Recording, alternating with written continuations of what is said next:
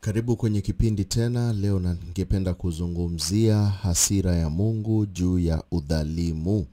Hasira ya Mungu juu ya udhalimu. Udhalimu ni unrighteousness. Mambo ambayo watu wengi wanafanya na wanafikiria kuwa wanafurahisha Mungu au wanajifurahisha mioyo yao, lakini wanafanyia Mungu udhalimu. They are becoming unrighteous towards God. Na unapata haya ni mambo ambayo walimwengu wa siku hizi, siku za mwisho, wengi wanafanya. Na moja udhalimu ambao umezoeleka siku hizi sana ni unapata watu wameamua kutumia miili yao kiolela vile wanavyofikiria. Sio tena kuwa kama hekalu la Mungu, lakini wanataka kutumia miili yao vile wanavyotaka. Kumbuka mwili wako ni hekalu la Mungu, na Mungu amesema yule ambaye atakayeharibu hekalu ya Mungu, naye pia Mungu ataweza kumharibu. Na ningependa tuende kitabu cha Warumi mlango wa 1 tuweze kuona udhalimu huu na tuweze kuona Mungu anazungumza nini kuhusu hii. Okay. So pale tunaona Warumi 1 mstari wa 1, Paulo anazungumza, anasema, Paulo mtumwa wa Kristo Yesu aliyeitwa kuwa mtume na kutengwa aihubiri injili ya Mungu, ambayo Mungu amekwisha kuiahidi kwa kinywa cha manabii wake katika maandiko matakatifu, yaani habari za mwanawe aliyezaliwa katika ukoo wa Daudi kwa jinsi ya mwili, na kudhihirishwa kwa uweza kuwa mwana wa Mungu kwa jinsi ya Roho ya utakatifu, kwa ufufuo wa wafu, Yesu Kristo Bwana wetu, ambaye katika yeye tulipokea neema na utume, ili mataifa yote wapate kujiitisha kwa imani kwa ajili ya jina lake, ambao katika hao ninyi mmekuwa wateule wa Yesu Kristo, kwa wote walioko Rumi wapendwao na Mungu, walioitwa kuwa watakatifu. Neema iwe kwenu na amani itokao kwa Mungu Baba yetu na kwa Bwana wetu Yesu Kristo. Sasa huu ni kama utangulizi. Paulo anazungumza, anatuambia kuwa yeye ni mtumwa wa Yesu Kristo, sio mtumwa wa mtu yoyote, bali haya mambo ambayo anazungumza yametoka kwa Yesu Kristo. Na amesema, mimi niliitwa kuwa mtume na pia nikatengwa ili nihubiri injili ya Mungu. Na hii injili Mungu alikuwa tayari ameshaiahidi kwa kinywa cha manabii.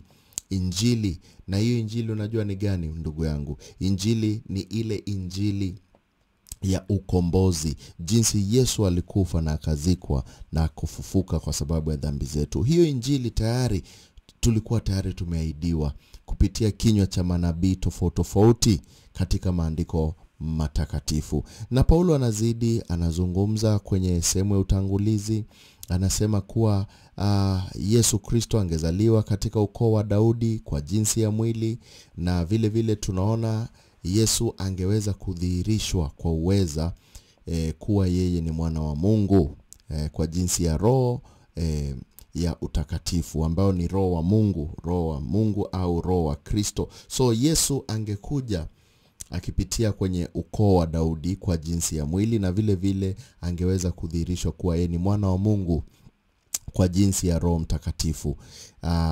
Na of course hii ingekuwa ni kupitia ile kuweza kuona Yesu ni mwana wa Mungu. Vipi tunajua Yesu ni mwana wa Mungu? Kwa sababu tunaona Yesu akifufuka kutoka kwa wafu. Kama Yesu angefufuka kutoka kwa wafu, hatungeweza kujua kuwa Yesu Kristo ni mwana wa Mungu. Kweli tungesikia maneno, lakini huko kufufuka kwake kuliweka muhuri kuwa huyu kweli ni mwana wa Mungu. Na kupitia jambo hilo lake la kufufuka, tumeweza kupokea neema na utume, ili mataifa yote wapate kujiitisha kwa imani kwa ajili ya jina yake. Sasa tuko na ile neema kupitia Yesu Kristo. Kufufuka kwake kulitupa ile neema. Okay, sasa sisi ni wateule wa Kristo kupitia Yesu Kristo, kule kufufuka kwake. Unaona? Na ndio Paulo anasema wote walio Rumi wapendwa wa Mungu, walioitwa kuwa watakatifu, neema iwe kwenu na amani ambayo inatoka kwa Mungu Baba yetu na kwa Bwana Yesu Kristo. Sawa sawa. Na mstari wa 8 unasema, kwanza namshukuru Mungu wangu katika Yesu Kristo kwa ajili yenu nyote, kwa kuwa imani yenu inahubiriwa katika dunia nzima. Hawa Warumi, imani yao, walikuwa ni watu wenye imani sana, na imani yao ilikuwa inahubiriwa dunia nzima. Watu wengi walikuwa nasikia kuhusu imani ambayo iliyokuwa na hii kanisa ya Warumi, na Paulo alikuwa anasema imani yenu imesikika. Kwa maana Mungu, mstari wa 8, kwa maana Mungu ni mwabuduye kwa roho yangu katika injili ya mwana wake, ni shahidi wangu jinsi ni watajavyo pasipo kukoma. Mimi all the time huwa nawataja kila sehemu. Nasema kuhusu nyinyi, hili kanisa la Warumi. Nyinyi ni watu wazuri. Kwa kweli mmeweka imani yenu, mmempenda Mungu kwa moyo wenu wote. Na kila wakati mimi, hata Mungu ni shahidi langu, mimi huwa nawataja all the time bila kukoma. Siku zote katika sala zangu nikiomba nije kwenu hivi karibu, Mungu akipenda kuifanikisha safari yangu. Kwa maana ninatamani sana kuwaona, nipate kuwapa karama ya rohoni ili mfanywe imara. Huu ni Paulo anazidi kusema vile anapenda watu wa ile kanisa ya Rumi, na angependa sana kuweza kushiriki nao sala, yani pamoja waweze kuomba pamoja, kuweza kushiriki, na pia vile anawaombea kila uchao, na angependa sana kuwaona ana kwa ana ili waweze kushirikiana kwa mambo ya upendo. Yani tufarijiane mimi na nyinyi, kila mtu kwa imani ya mwenzake, yenu na yangu. Unaona hiyo? So it is very important so that we be comforted together with you by the mutual faith of both you and me. Sasa huu ni upendo mwingi ambao Paulo alikuwa anaonyesha, ambao alikuwa nao kwa hii kanisa ya Rumi. Sawa sawa. Lakini ndugu zangu, sipendi mstari wa 13 unasema, lakini ndugu zangu, sipendi msiwe na habari ya kuwa mara nyingi nalikusudia kuja kwenu, nikazuiliwa hata sasa, ili nipate kuwa na matunda kwenu ninyi pia kama nilivyo nayo katika mataifa mengine. So anasema mimi nimekuwa natamani sana kuja kwenu, lakini most of the time huwa kuna mambo ambayo yananizuia. Hata sasa bado yananizuia nisiweze kupata kuja kwenu na nipate matunda, kwa sababu nikija kwenu pale nitaweza hata hubiria wengine wengi na niweze kupata matunda ya watu kukombolewa. Na anasema nawiwa na Wayunani na wasio Wayunani, nawiwa na wenye hekima na wasio na hekima. Sasa anasema I'm a debtor to both the Greeks and to the barbarians, yani to both the Gentiles and the barbarians, both the wise and the unwise. Mimi nasikia yani niko na deni ya kuwaona, niko na deni ya kufanya mengi kwa ajili yenu, na pia kuweza kuwafikia wengi ambao sijaweza kuwafikia muda huo wote. Na kwa hiyo kwa upande wangu mimi ni tayari kuihubiri injili hata na kwenu ninyi mnaokaa Rumi. Sasa anasema tayari nimejitayarisha. Mimi niko very ready set kuweza kupreach the gospel, okay? Kuhubiri ile injili hata kwenu ninyi mnaokaa Rumi. Kwa maana sionei haya injili. Paulo anasema yeye haonei hii injili haya. Unajua kuna watu wengi sana wanaonea injili ya Mungu haya. Wanasikia mimi sitaki kuonekana kama ni Mkristo. Mimi sitaki kujulikana kwa sababu nikionekana hapa na pale watu watachukulia vipi? Mimi ni mtu ambaye sifai kuonekana kama mtu ambaye napenda mambo ya Mungu. You know, there are people ambao wanasikia haya, they are ashamed of the gospel. Lakini Paulo alisema mimi sionei haya injili, kwa sababu ni uweza wa Mungu uletao wokovu kwa kila aaminie, kwa Myahudi kwanza na kwa Myunani pia. Nasema I'm not ashamed of the gospel, for it is the power of God unto salvation. Kama unataka kujua nguvu za Mungu za ukombozi ni zipi, utazipata hizo nguvu kwenye neno ambayo inaitwa habari njema injili. Hiyo injili ndiyo nguvu za Mungu. Ndiyo nguvu za Mungu ambazo zinatupa ukombozi. Na sio tu kwa kila mtu, bali ni kwa kila aaminiye. Kama unataka kupata hizo nguvu za Mungu, basi amini. Na haidhuru we ni Myahudi ama we ni Myunani, mtu yoyote anaweza akakombolewa. Kwa maana haki ya Mungu inadhihirishwa ndani yake. Haki ya Mungu inadhihirishwa ndani yake, ndani ya yule ambaye anaamini. Toka imani hata imani, kama ilivyoandikwa, mwenye haki ataishi kwa imani. Alright? So the righteousness of God is always revealed from faith to faith. From faith to faith. Kutoka kwa huyu hadi yule. Imani hadi imani. Kwa sababu imeandikwa, yule mwenye haki ataishi kwa imani. Je, wewe mwenyewe unapenda haki? Wewe mwenyewe unajua Mungu? Kwa sababu kama hauna haki, utaweza kuwa vipi mpendo wa Mungu?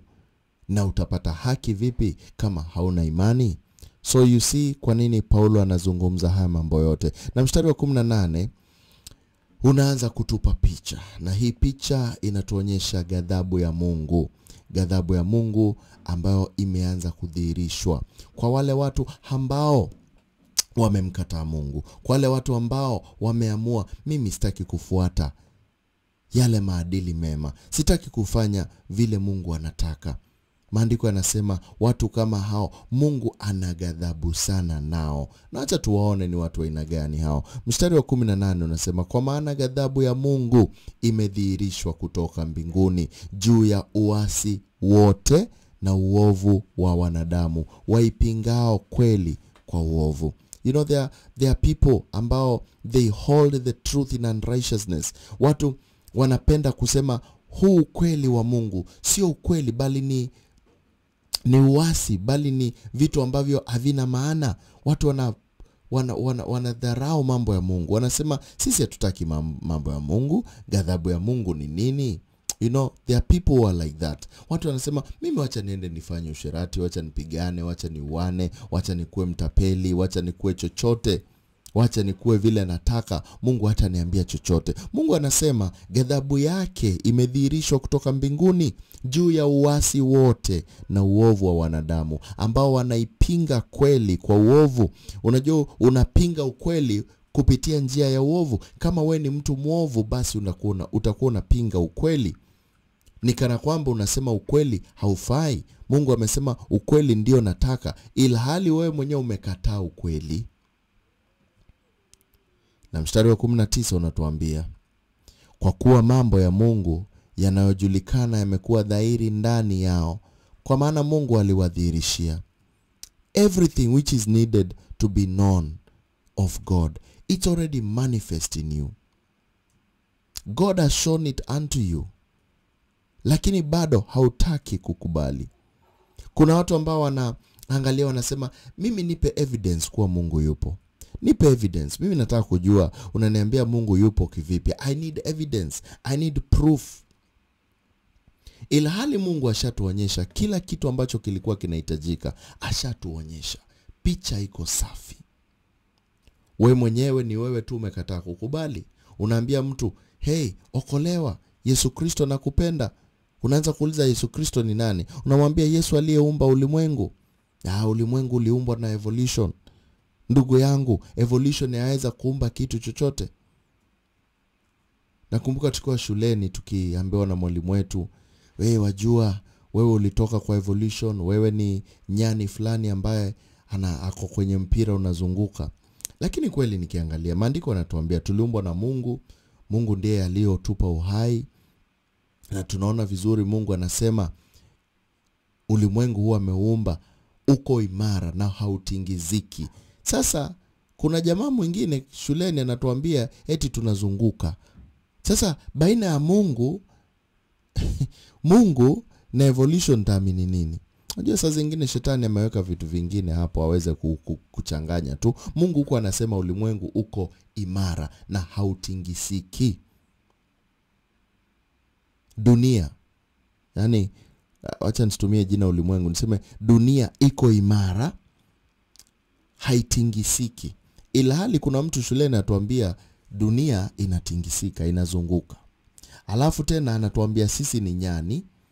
Na kuna mtu anasema, mimi siwezi amini kuwa nimeumbwa kwa mfano wa Mungu. Mimi sio mzuri, mimi ni nyani aliye evolve. Basi ni wewe peke yako wewe ni nyani aliye evolve. Lakini wengine wakiangalia kweli wanaona Mungu ndani yao. Na Mungu ashadhihirisha kila kitu kwa mimi ndio nilioumba ulimwengu huu. Na nilifanya hii kwa sababu ya mapenzi. Nilikupenda wewe.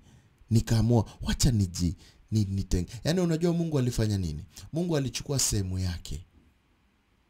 Akaiweka. Alichukua sehemu yake. Akaipulizia kwa kiumbe ambacho alikuwa ametengeneza kwa udongo. Akachukua udongo, akautengeneza vizuri, akaunda mtu. Alipomaliza, akachukua sehemu yake, akapulizia. Akajiweka ndani. Yaani wewe ukitembea, wewe ni the righteousness of God. Ilhali unakataa, unasema mimi siwezi amini kama Mungu yupo. Mungu anakuambia, hebu tazama angani.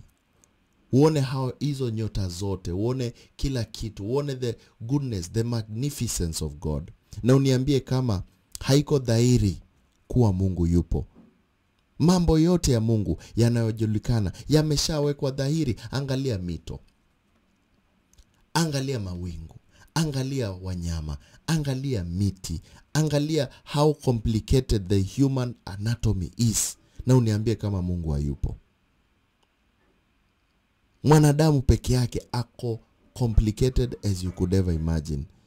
Mwanadamu peke yake, DNA yake sio rahisi kuielewa. Yaani kuna mtu ambaye alitengeneza, akatengeneza kila kitu, akakiweka pamoja vizuri in a way that ukiangalia hivi unaweza sema there must have been a creative creator ambaye alicreate hizi vitu zote. Lazima kuna creator ambaye aliyetengeneza hizi vitu zote. Na yet watu hawataki kuamini. Watu bado wanasema hapana, sisi hatukuumbwa na Mungu. Basi hao ni wanadamu ambao wanapinga kweli kwa uovu. Na the reason hawataki Mungu akuwe na exist ni kwa sababu gani? It's because of one thing. Hawataki kuhukumiwa na Mungu wakimkataa. Kwa sababu mtu akijua Mungu yupo, basi inamaanisha hukumu ya Mungu inakuja. Na hivyo ndio inamaanisha wao wamekataa, kwa sababu wanaogopa hukumu. Na naje sehemu ya pili ambapo nitaweza kuelezea hata zaidi, uweze kujua je, ni nini Mungu anakasirika nayo. Kwa nini Mungu anasema ghadhabu yangu inakuja kwa hawa watu wote ambao wanatenda uovu. Mambo ni mengi na leo kipindi kitakuwa shwari kweli. Uweze kuelewa na uweze kujua zaidi Mungu anataka nini na sisi walimwengu. Jina langu ni Muoki. Kipindi cha leo kinakuja kwako moja kwa moja. Na tafadhali pia vile vile unaweza nipata kwenye Facebook na TikTok na YouTube. Nenda pale tafuta jina Muoki na unaweza nitumia ujumbe wako mfupi au unaweza piga simu 0732 641 146 0732 641 146. Usiondoke, tunakuja sehemu ya pili.